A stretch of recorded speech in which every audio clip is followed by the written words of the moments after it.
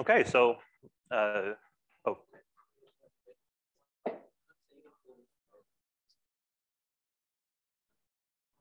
You mean the? Yeah, you can remove. Yeah.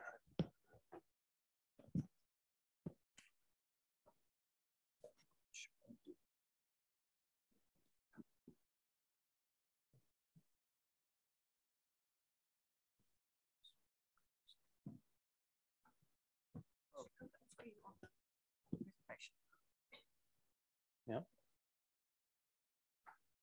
Yeah, it's better in the view. It's fine. Got some of the text. I think it's resizing. Oh, well, thank you. Appreciate it.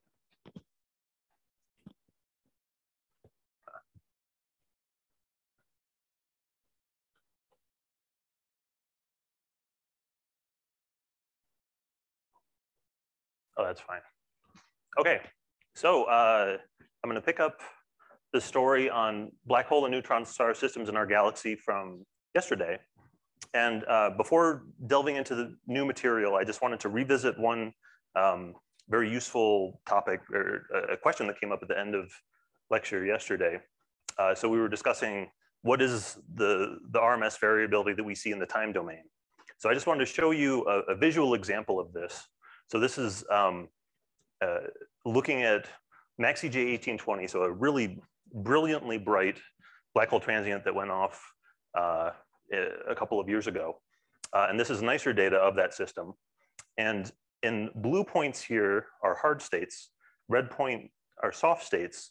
And what I want to draw your attention to is, so these very short time segment show that there's huge variability. So there's a lot of scatter within the hard state, and in the soft states, it's relatively confined. So this sort of large amplitude flickering, this is really manifest in the light curves as real sort of flicker variability. So that's what the RMS is capturing, but in the power spectral domain. Okay, oh yes, and I wanted to correct, yesterday I said that black hole outbursts look like turtles. Nicer is amending that view. They look like dolphins to Nicer. Okay, so for today, I want to tell you a little bit more about black hole systems, delve a little bit into QPOs and black hole spin. I'm going to then touch on neutron stars a bit more and tell you some more of the neutron star taxonomy and some of the characteristics of neutron star energy and power density spectra, and just a little bit on equation of state. And then what I want to do, time allowing, is end with a little walkthrough tutorial, just some of my own advice for spectral fitting. If those of you who are interested in X-ray binary systems may find this useful, those of you who are not may not find it so useful. So feel free to check your email or something. I won't be offended. Okay. In any case, let's. So black holes characteristically produce a wide range of QPO phenomena. So what I'm not mentioning here is a very interesting set of a small number of high frequency QPO detections, which people wonder may be connected to the spin of the black hole. Here instead, I'm focusing on low frequency QPOs, which are really universal in black hole systems. So these are subdivided into three sets, a type A, a type B, and a type C. Despite A coming first, it is the rarest among these. A's show up very broad looking, and I should pause and mention this is a power density spectrum, and what you're seeing here is sort of a broad structure. This is power that is centered at a characteristic resonant sort of frequency, but it's not a coherent frequency. You see a wide breadth to that feature. So this is what we call the QPO. So type A's are very broad. So this Q factor describes the central frequency divided by the width of that feature. And so it's just usually a few for a type A. These are very rare, and they show up right around the point in the hardness intensity diagram where the jet is launched, right around that jet line. Type Bs also show up right around the jet line. They're more commonplace, and they're also sharper. And if you look closely, you'll see that this isn't one broad QPO, but it's rather a complex of three. So there's some difference in terminology, but usually the peak is referred to as the QPO. The higher amplitude would be the harmonic, and the smaller one below it we would call the subharmonic. In addition to these type Bs and As, which are relatively fixed in frequency, there are type Cs, which march all around in frequency, scaling with the mass accretion rate, so the brightness of the system. So they move very dynamically over the course of a black hole outbursting. And these show mostly in hard states, but also through intermediate states too. So in broad brush, this is the kind of timing phenomena we see in outbursting stellar mass black hole systems. And I want to just give you a flavor for what some of these QPOs can look like. So I'm picking a fantastically brilliant example. So this is Maxi 1535, which gave, I believe, the strongest signal of QPO features that we've had yet within a black hole binary system. So these are just quite lovely here. You see these two big peaks at around 2.5 and 5 hertz. So that's a fundamental and a harmonic. And when we follow those, not just in a single snapshot, but in time over the duration of an outburst, shown here with a light curve, you see these QPOs here in a heat map. They dance around in frequency quite a bit over the course of this outburst. So this sort of movement and the disappearance and reappearance, it gives us some clues into an origin. I should say there's still a lot of debate about the precise physical mechanism that produces these QPOs. And something else that is very fun that you can do with time variable phenomena like this, if you have sufficient signal, you can do phase folding on the QPO frequency and try to do things like phase resolved spectroscopy. So this is some work by Adam Ingram on Maxi 1535 doing just this. And you can see some of these physical quantities are moving around at the QPO frequency. Okay, so that's just to give you a little flavor of these QPOs in black hole systems. I now want to turn to black hole spin, which you heard a lot about from Dan already. And I'm going to reemphasize some of those points because I think some of this gets a little bit nuanced.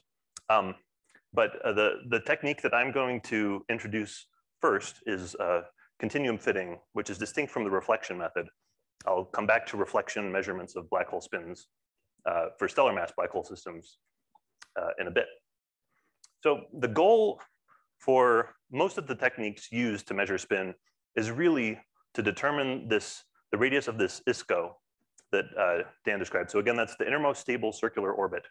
And this is a feature of general relativity that you can't have stable orbits within some fundamental radius around a black hole in GR. And what's important there is that the ISCO radius is a strong function of the black hole's spin. So if you take a non-spinning black hole, in this case for a 10 solar mass black hole, the ISCO would be 6m or 90 kilometers. And if you had a cousin that was the same mass, but a maximal rotation of 1, that ISCO radius would be 6 times smaller, 15 kilometers. And the consequences of that are that the inner disk becomes much, much hotter the closer in that you go. So this is much hotter, much more luminous, and also relativistic distortion becomes more and more extreme the closer you get to the horizon itself. Okay, so the continuum fitting method is, I think, a very intuitive means of measuring this size. So hopefully all of you are quite familiar with blackbody radiation and the way that we have determined the sizes of stars that we haven't been able to spatially resolve for many decades, if not longer. So the way this is done is with a single record of flux, you can measure a temperature. And then if you are able to measure the distance, say by parallax, then you can independently solve for the radius of that star just using the distance and the flux and temperature as your 3 inputs. So with this kind of relationship, you can solve for the radius of a black body emitter.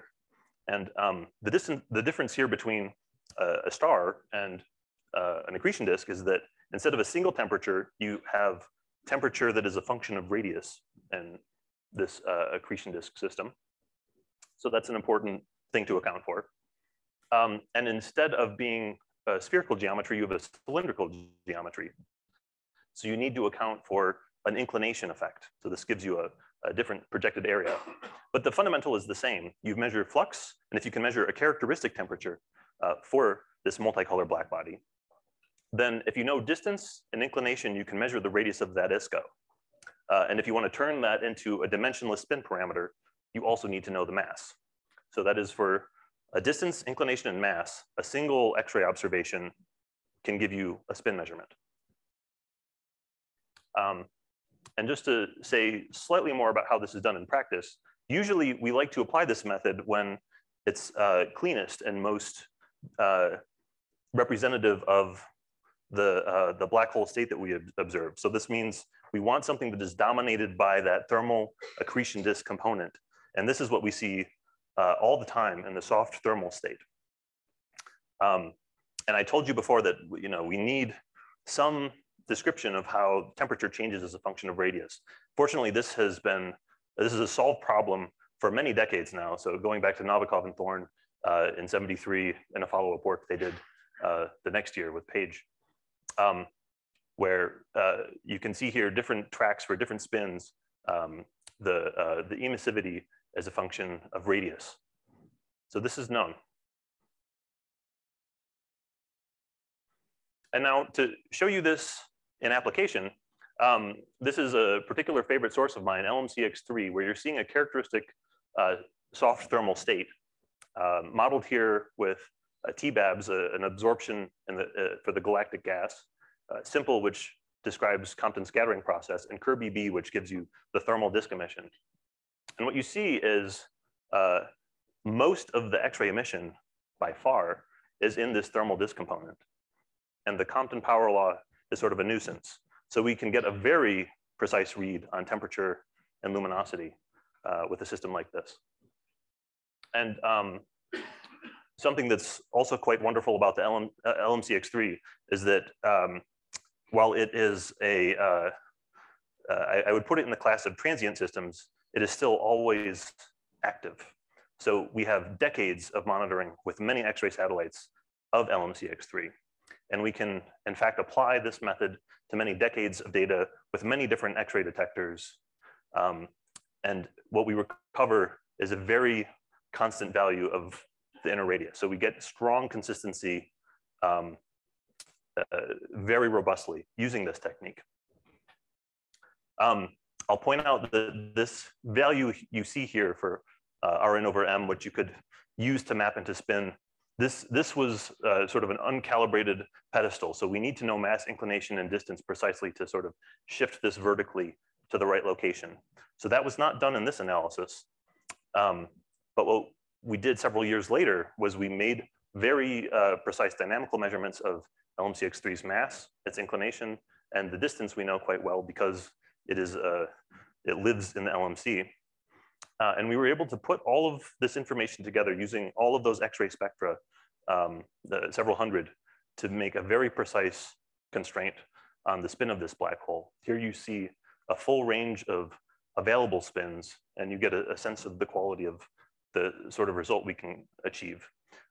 The uncertainty here is not dominated by our X-ray statistics. This is very much limited by our knowledge of mass, distance, and inclination. So if we're able to shore those up, we can squeeze that a little bit tighter, at least on the basis of this model.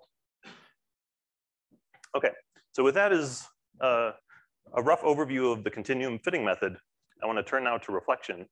You've already heard quite a bit about this from Dan, but I just want to remind quickly, this reflection component is produced by this hot electron corona Comptonizing disk photons, and some of them scattering back and illuminating the accretion disk. So this reprocessing of the Compton scattered photons as they strike the disk, this is what produces the so-called reflection component.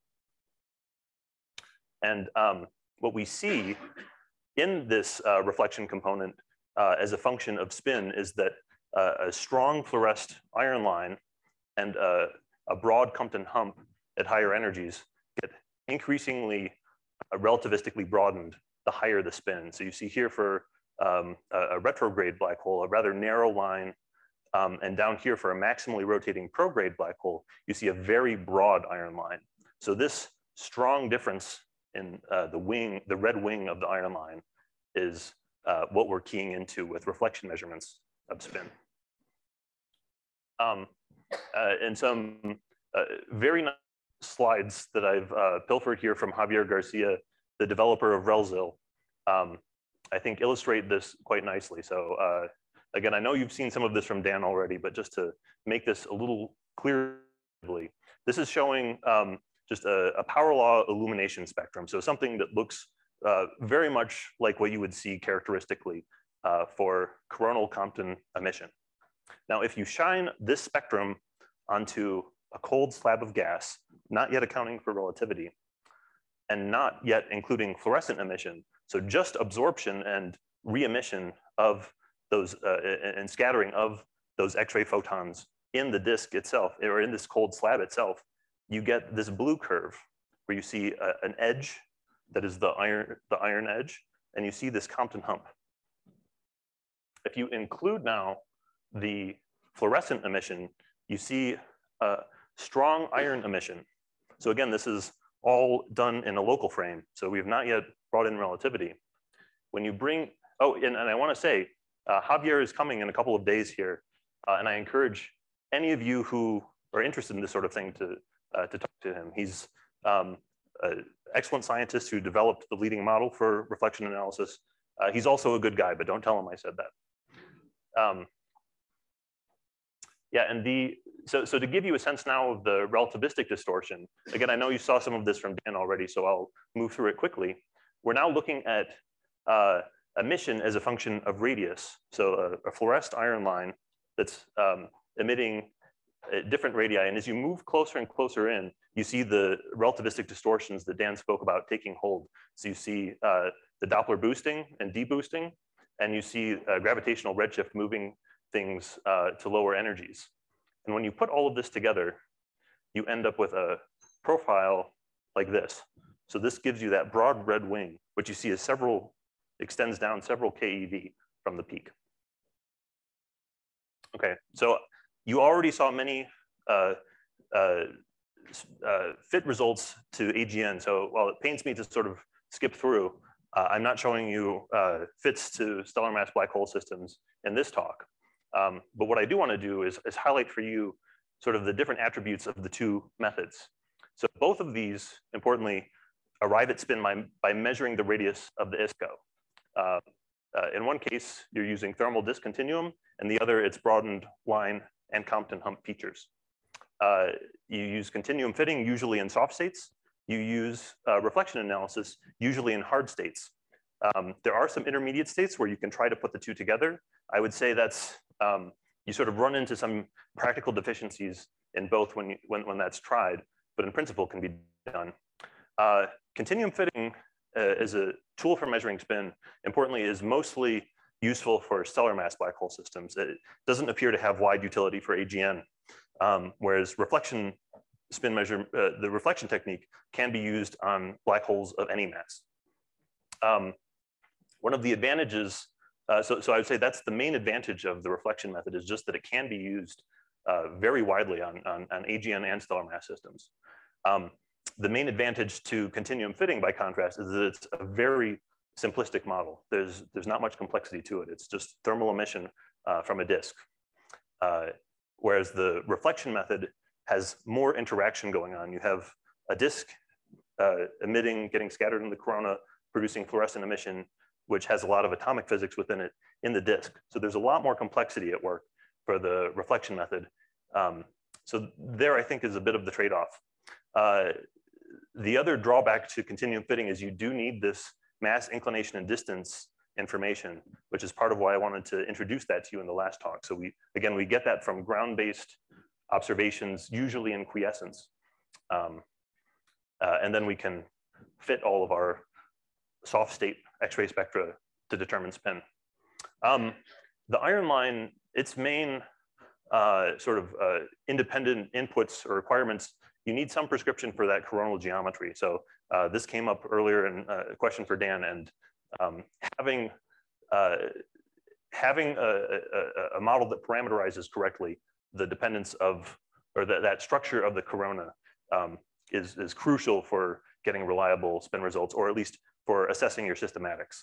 And on that note, I would say roughly the continuum fitting systematics have been well explored, and that's the reflection systematics are less understood at this point. So probably both of these have uncertainties of order 0.1 in a sort of a systematic sense of how reliable the models are. But there's a lot of active work to improve this, and of course a lot of interest in the age of LIGO to make further improvements on these measurements for our neighboring black holes. This is an old chart, but I tried to do a version where I updated more, and it was completely illegible. So I just wanted to flash this up here to show you a comparison between continuum fitting and reflection spins. Now this list would be a bit longer. And this is roughly ordered from high spin to low spin. So what I want to draw your attention to is that stellar mass black holes produce many extreme rotators, like we saw in the AGN. So spins that are completely consistent with being unity. But we also have several that are robustly very low spin, consistent with being having no spin at all, so being Schwarzschild black holes. So it seems that nature is able to make both flavors of black holes. And I'll say there is some tension in a couple of sources between reflection and continuum measurements, but generally at the 2 sigma level. If anyone's curious, we can talk more about that after the talk. So I would now like to turn attention to neutron star systems and tell you a little bit about some of the taxonomy of neutron star low mass X-ray binaries. So in general, there are 2 main types of neutron star LMXBs. People characterize them as Z sources and atoll sources. So this naming convention comes about from looking at fast variability, so sort of second or several second timescale observations of evolution in color space. So this is color, again, is sort of the ratio of counts in one energy band, usually a high energy band, to a lower energy band. And if you do that in, if both bands are higher energy, that's the hard color, and lower energies, that's the soft color. And what you see is that Z sources trace out a Z-like pattern, hence their name. Atoll sources are named for producing something like an atoll ring of islands.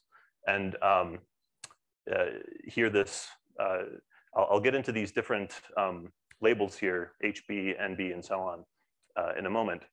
But what I want to draw your attention to is that each of these different branches for the Z sources and also for the atolls, they have very different timing properties as well, where you see characteristic QPOs of one branch and characteristic QPOs of another branch, and also very different continuum structures.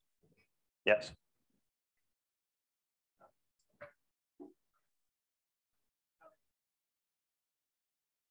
Those color diagrams, is that from the X-ray? Yes, spectra? sorry, this is all from the X-ray. Okay, great. Mm-hmm. Other questions? Okay. So first I want to tell you about the Z sources. So the Z sources are further subclassified into 2 categories. There's the so-called SIG-like or SIG-X2-like Z sources, and the SCO-like Z sources, named after SCO-X1. Again, the first non-solar X-ray source discovered that really gave birth to the field of X-ray astronomy, SCO-X1. So you see the structures of the SIG-like ones and the SCO-like ones are sort of morphed versions of one another. So the peak intensity here, I should point out the top panels here are showing you intensity on the x-axis and color on the y-axis. The usual color diagram is in the panel below.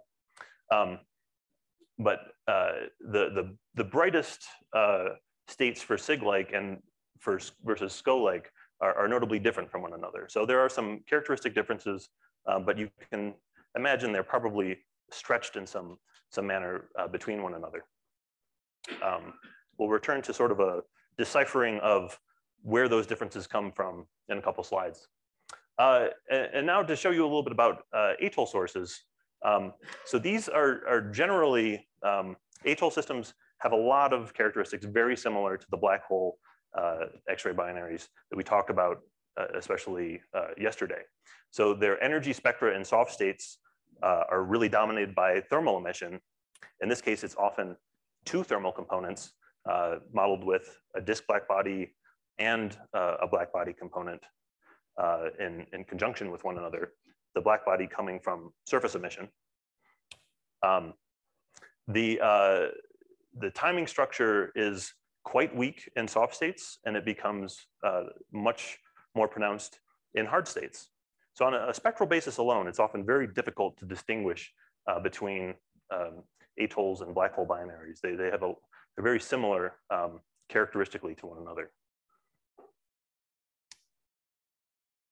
And now to show you the energy spectra and power density for Z sources, this is showing you a SCO-like system. And those different labels here that I said I would explain before, these are the so-called flaring branch, normal branch, and horizontal branch. And what I want to draw your attention to is especially the differences that you see in the power density spectra between these different branches. And notice that non-thermal emission, when it's stronger, you get more power in the PDS continuum, just like you do for stellar mass black hole systems. But you also get much more pronounced QPOs in the horizontal branch, and to some extent the normal branch compared to the flaring branch. So there's some real structural differences here. A really important discovery from, I guess, a little more than 10 years ago now, was an outbursting system, XCJ1701. This was the source that cracked the code of the distinctions between SCO-like sources, SIG-like sources, and atoll sources. The way that it did this was it is, I believe, still the only transient Z source that has done anything like this. It went into a really brilliantly bright outburst. And when it was at its maximum, it looked like a SIG-like neutron star. When it faded a bit, it then appeared to be a SCO-like Z source. And when it faded much more still, it then transitioned into an atoll state. So this source was really key to understanding that the mapping between atolls, SCO-like Z sources, and SIG-like Z sources is a function of mass accretion rate dictating the brightness of the system. So the brighter you get, you go from atoll to SCO-like to SIG-like.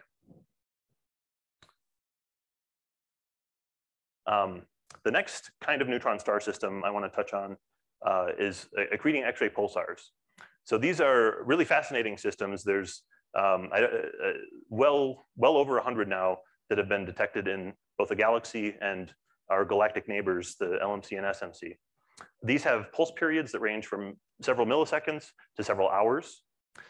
These are generally not radio pulsars.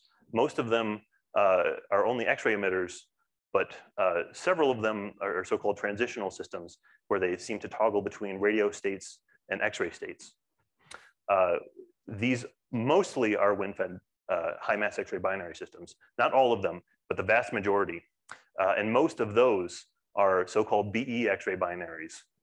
These BE systems have a companion star that is very rapidly rotating. So it's a B star that's rotating so rapidly, in fact, that it launches its gas into a disk around it. So it spits out a disk that can interact with the pulsar system. These are also usually very young, and they orbit with high eccentricity, which when we were discussing kicks yesterday, if you recall, these things tend to circularize quickly. So that points to their youth, the fact that they're not circularized. And taking a look now at the energy and power spectra that you see for accreting X-ray pulsars, I want to draw attention to these really strong peaks that we see in the power density spectra. So yesterday, a question came up: how do you distinguish between pulsations and QPOs? And hopefully, from having seen some of those rather broad and fluffy QPOs, you get a sense here that these pulsations, which look very much like delta functions, are very narrow. They have an incredibly strong coherence and regularity versus the broad QPO features. So this is what it means when we see pulsations. The other thing I want to point out here is that the spectra are pretty complex. Over here, what you're seeing in these wiggles at very high energies are actually cyclotron absorption features. So this is electrons that are getting trapped in the magnetic field that are jumping between different Landau excitation states and absorbing corresponding patches from the emission from below. These are pretty wild and fun systems. Oh, and I'll also point out, characteristic magnetic field for these things is of order 10 to the 12, somewhere in the neighborhood of 10 to the 12, 10 to the 13 Gauss, typically. And you can measure that, in fact, from the energy of those cyclotron features. So I told you about how we measure the spins of black holes. And I want to just comment on how we've measured some of the spins of neutron star systems. So the best case is that you've got a pulsing system, which is a very useful clock to have. But for those systems that don't produce pulsations, but do produce X-ray bursts, and there's, I think, somewhere in the vicinity of 100 X-ray bursters that are in the galaxy. These, some of them produce so-called burst oscillations. So that is, when looking at these bursts that last just several seconds, we have sufficient signal to detect to detect oscillations in the power density spectrum in the typically several hundred hertz window. And you see that this frequency sort of swoops upwards. So it's giving some sort of little chirping effect here, but it stabilizes. And it appears to stabilize, as far as we can tell, at the spin frequency of the neutron star. What we think is happening is something like a thermonuclear explosion, as it lights up, has to travel around the surface of the neutron star. So as it's traveling, you don't quite see the full, or you don't see the stable frequency. And once it's engulfed the entire surface, then what you're getting is really representative of the full surface. And so then the spin frequency of the neutron star. So there's several of these now that have been used to measure neutron star spins. And as a reminder, that maximum possible spin frequency for a neutron star is something around 1500 hertz. And I believe the record holder is still around 1100 hertz or so. Turning quickly to neutron star equation of state, so NICER, which those of you who I've been working with know this is sort of my instrument of choice for studying bright black hole systems. It was actually designed not to look at very bright objects, but to look at some of the faintest X-ray objects in the sky. But it was designed to do this with very precise timing. And the systems it's looking at are so-called non-accreting millisecond pulsars. So these are systems which have hotspots on them. And just as Dan was describing, the extra vision you get to see towards the back of something, depending on your depth in the gravitational weld, these so-called light bending effects, you see modulation and changes in the pulse profiles depending on the compactness of the neutron star. So the more compact it is, the further you can see around the back. So this light bending lets you see more of the surface area than you would from just a pure Newtonian sense. In any case, modeling these pulse profiles is a very important business to tell us something about the ratio of the mass to the radius of the neutron star. And so a landmark result from NICER in 2019 was for J0030, a very sort of the sweetest of the faint pulsar systems that NICER was targeting for this. Putting together several megaseconds of data, two groups within the NICER collaboration, but working entirely independently of each other, produced different maps for these hotspots. And what you see here is a nice animation of the model of the two groups. So one is sort of a crescent moon shape, and the other one has a sort of a ring and a couple of hotspots. But what was very surprising here, sort of the naive expectation was you would see hotspots that are antipodal from one another. That's not at all what we see. So there's some sort of magnetic currents that are concentrated in some spots around the poles, producing these hotspots. And so the precise mechanism of producing these structures is unclear. But regardless of that origin, we have now a very precise model here with NICER for those pulsations and the pulse profile. And that's been used to place constraints in the mass radius plane for neutron star systems, which again rules in and out some of these various models for neutron star equation of state, which is one of the holy grails of nuclear physics. So this is a very important kind of result. And there's follow-up work which improves upon this and more that is yet coming down the pipeline. Okay, so hoping that I have enough time now, I want to close by giving just some practical advice, my own perspective on X-ray binary spectral modeling. So here I want to give you just a typical X-ray binary data analysis roadmap. So often what happens is new data arrives. You have a new system that went bang in the night. You get a new data set. You're very excited. You start off and you fit it with a power law. And often that power law is not good enough. So what you do is you add a disk BB plus a power law. And you might see some reflection residuals. So then you'll go to disk BB plus RelZil and do something like that. So that accounts for a thermal emission, Compton emission, and reflection emission. So this sounds good. There's problems. So I want to start at this point where you're doing disk BB plus power law. So when you're doing the fit and you see you have your data set which is absorbed by the galactic column, you can't necessarily distinguish between, these are two different models for the compensation. One is power law, the other is a model called simple that I did in my PhD work. These both fit equally well. The problem is when you take away NH to see what your model is telling you physically, this power law model is just exploding to infinity at low energies. So this is obviously totally unphysical. Comptonization does not do that. What comptonization does do is give you something like this that peaks at a couple times the disk temperature. So the fact that you have a runaway effect at low energies causes problems. And well, what it does is it introduces biases in your fit results. So they can be statistically fine, but giving you misleading information. So this is a cautionary tale, and which is just to say, the things that it's doing are really unphysical at energies below the disk temperature. I won't walk you through too much of this, but say it does introduce systematic bias in your value of NH, in your disk normalization, and in your disk temperature. So there's sort of well understood systematics that come from doing this. And this is entirely solved when you use an actual physical comptonization model like CompTT or NTH-Comp. However, models like Simple or TH-Comp more recently do something a little better still.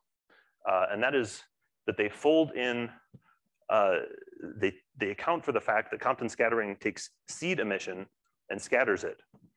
And that turns out this photon accounting that preserves your photon number turns out to be very important for certain kinds of applications. And just to give you an illustration of what this looks like, this is showing you simple cut, sort of a variant on the first model I showed, acting on a narrow Gaussian. And for ranges of parameters, so different temperatures, different optical depths of your corona, you get power law looking wings like so. And so in practice, what you're really doing when using this model on something like a disk is applying this for seed photons over the full range of energies of your model. Okay, and again, I want to emphasize that in this modeling, photons are conserved. I'll skip past this other, that's just another illustration of this effect. So is photon accounting useful? Well, very important, yes? Sorry, could you just go 2 slides back? Yeah. When you were talking about NH, you might get a very high NH value.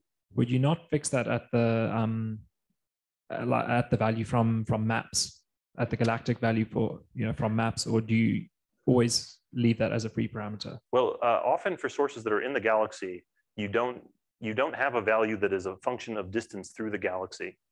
So and often you may not know the distance. So there's some issues. Also, some of these maps are relatively coarse, and a particular line of sight might be a little bit different. But in general, if you're doing something extragalactic, which is usually out of the plane, those are quite good at giving you a benchmark gas column. But when you're looking at something in the galaxy, those maps are really telling you the full integration along the line of sight, which could be a lot of gas past the source too. Mm-hmm. So, okay, but that's a great question.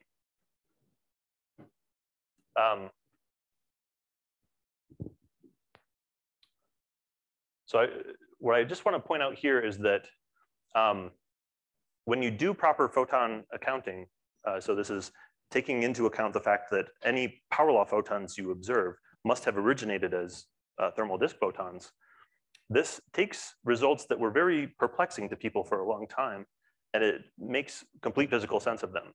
So originally, when people were throwing sort of the disk BB plus power law models at things and looking at the radius of the disk as a function of accretion state, for thermal states, they found a constant value, but when they started going into intermediate states, they found that the inner radius was shrinking.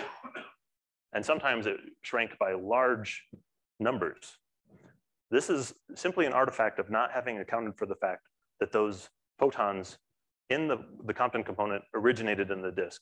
And when you do that accounting properly, you see that you get very consistent results between the softest thermal states in red and non-thermal states, or intermediate states, I should say, in green and pink. Okay. So that's for just the Compton component. But I want to now speak to how this impacts reflection and reflection analysis, since I expect some of you are probably playing with this sort of thing. So again, here, often the model of choice is disk BB plus RelZil, and you can get a great fit. So let's take a look. Well, when you do that same exercise of taking away NH for disk BB plus RelZil, what you see is a Comptonized disk in blue. What you see is the reflection emission is running away. It's doing the same blowing up that we saw in power law. And that's simply because the way that RelZil was computed, it was optimized for AGN, where the thermal peak is much below the X-ray band. And it assumes you have a power law that goes down to 0.1 keV, which is empirically not usually the case for stellar mass black hole systems. So this introduces the same sorts of issues that we saw from using power law to describe the Compton component. And this is mostly an issue when the disk is hot or the power law is steep. And to show you this maybe a little bit more intuitively, this is showing you what you would expect the shape to look like, a proper Comptonization model to look like. So this is the real illumination spectrum that is shining on the disk versus what Relzil is assuming shines on the disk. And you see there's just a huge excess below the disk temperature. So let's see if there's a way to tackle this problem. So the ideal is that you want a full relativistic code that accounts for the thermal emission in the disk. It Compton scatters those photons. It self-consistently produces the reflection emission as well, and does all of these things together. This turns out to be a rather Herculean effort, and Javier has been working on this for some time, but it is not yet available. So a practical fix for the meantime is you can simply chop the illumination to crudely match, to do something that is less bad than this. It is not ideal, but it's better. There's a very sort of a trivial tool to do so. So here's a practical hack for those of you doing this kind of thing.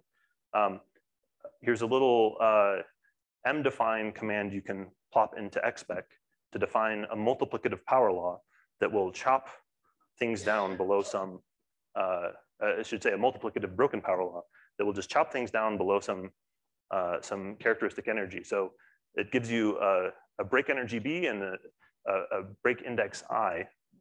And here I give you some suggestions for what are reasonable values to pick for that, just based on empirically playing around with this.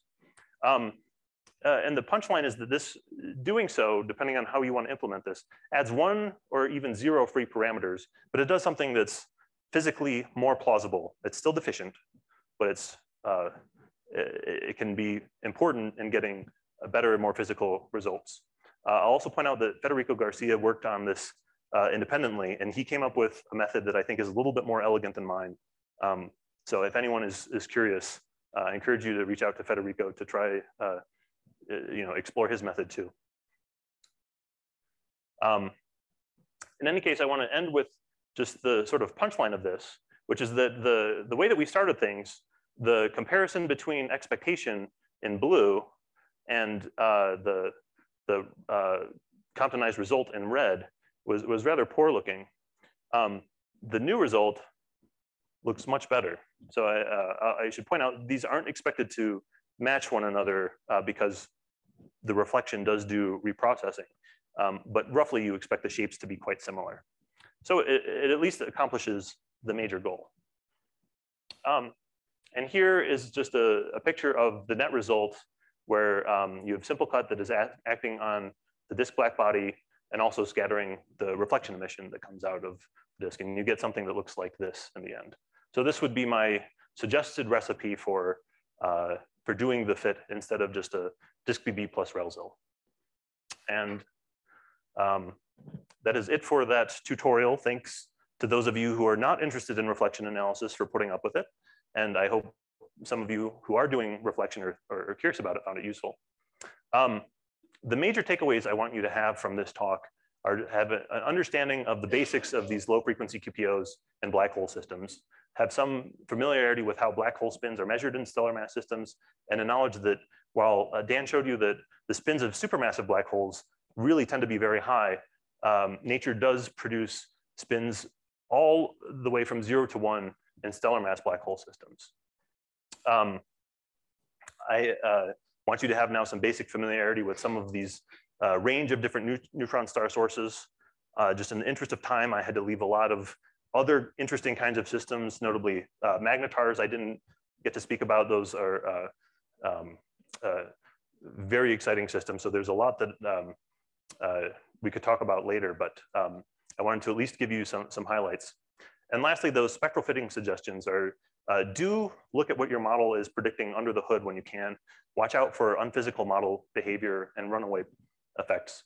And when you can, I suggest opting for self-consistent models, especially when it's easy to do so and doesn't introduce a lot of extra computational overhead or complexity. And specifically for the case I showed you, you want to make sure that power law is being curtailed below the seed temperature of your input spectrum for Comptonization.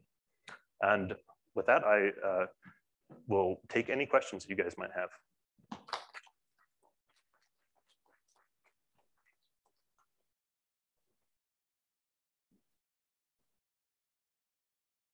May I ask a question from the distance? Oh, Mariano. yeah. Nice talk, Jack. Nice. These practical things at the end, I think they're very useful. This issue of the power law, shooting off at low energies and affecting your NH, etc., is something that is often overlooked.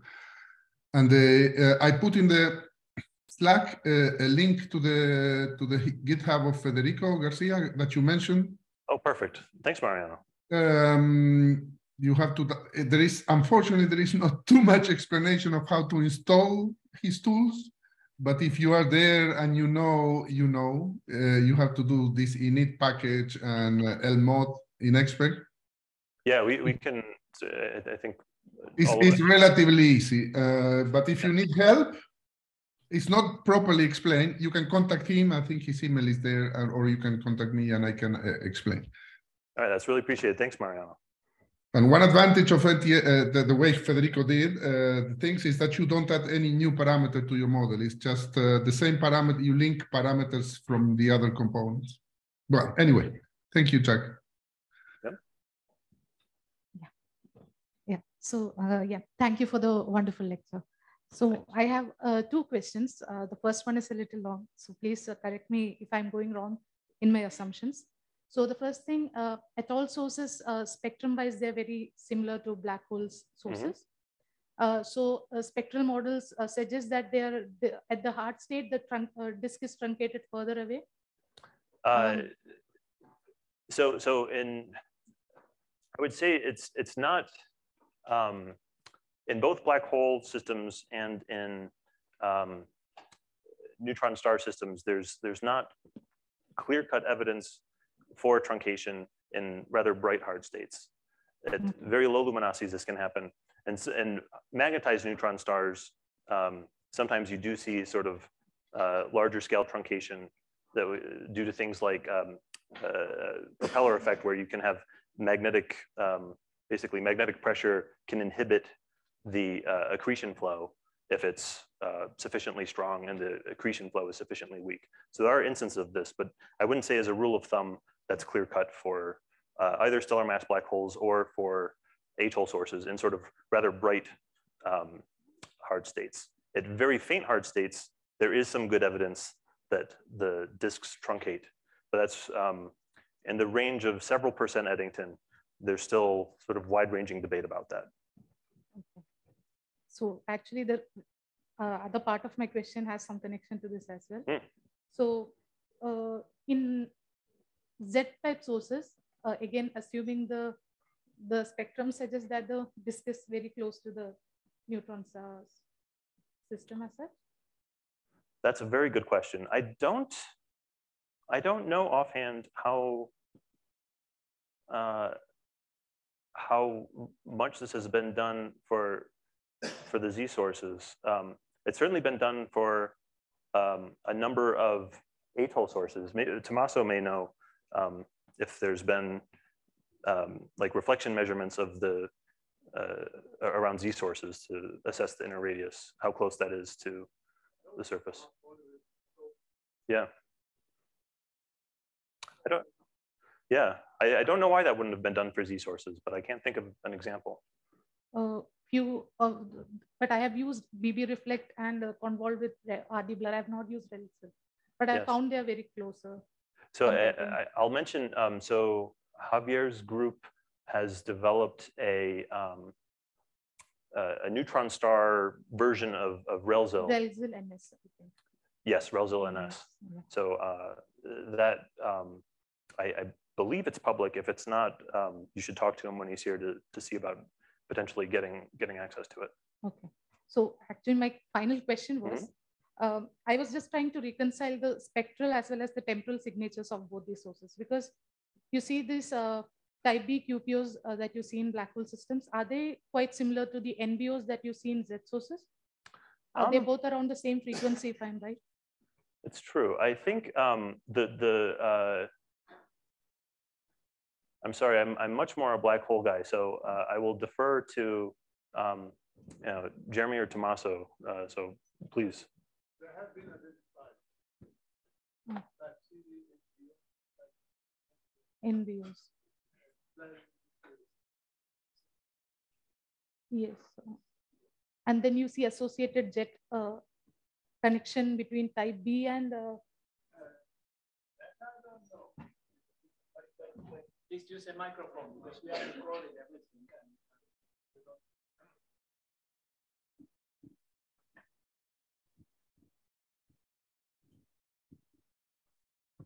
So the question was that if there's been an association between type B and NBO, and the answer is yes. yes. There's a paper by Casella quite a few years ago that makes a one-to-one association between 3 types and 3 types. Whether jet ejection has been seen corresponding to the NBO, that I don't know, because things are much faster there. Yes. So I don't think they have the same radio coverage to actually say something like that. So they don't have a major boom, you know, like for transients. These are persistent sources. And so the appearance, it's difficult to tie in the appearance of one QPO because they don't last long and they keep changing between one and the other. Yeah, I was just trying to understand because spectrum suggests similarities to atoll sources, but temporal studies suggest similarities with the black hole sources and Z sources. So I was trying to reconcile both the signatures. Z sources and atoll sources don't exist. He showed it. They are the same thing at high luminosity and low luminosity. So, I mean, you can call them whatever you want, but they are the same, something of the same spectrum. Okay. So the QPOs in atoll and Z sources are the same QPOs. Yes. Okay. Thank you for those questions. Thank you. Actually, I had, oh, sorry. Okay. Any other question? No? Then maybe. Just the track that is traced out by the sources in the hardness intensity diagram. Like you suggested, the mass accretion rate could be the cause for the. Yes. There are certain models which suggest maybe there are some physical or radiational instabilities which are causing these kind of variations. Can you suggest, I mean, comment on? Oh, you mean to give you these sorts of tracks? Yes. Of tracks? Yes, there are a handful of models, I believe, that sort of try to explain this behavior with different magnetic instabilities. But I would, really suggest this is sort of, proving a unifying connection between all systems. So interplay between the magnetic fields and the mass accretion rate on the surfaces. This is sort of the business here. Thank you.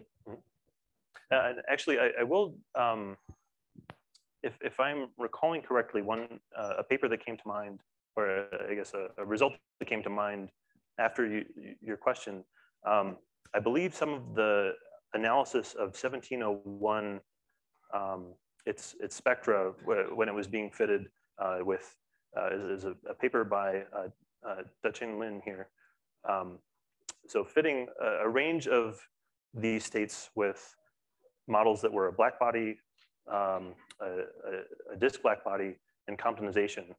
And there were some different behaviors shown between sort of different inferences about the spot size you would see in the Z states versus the atoll states for the neutron star surface. I can't recall the specifics, but that might be a good place to peek for some insight on this. Okay, thanks.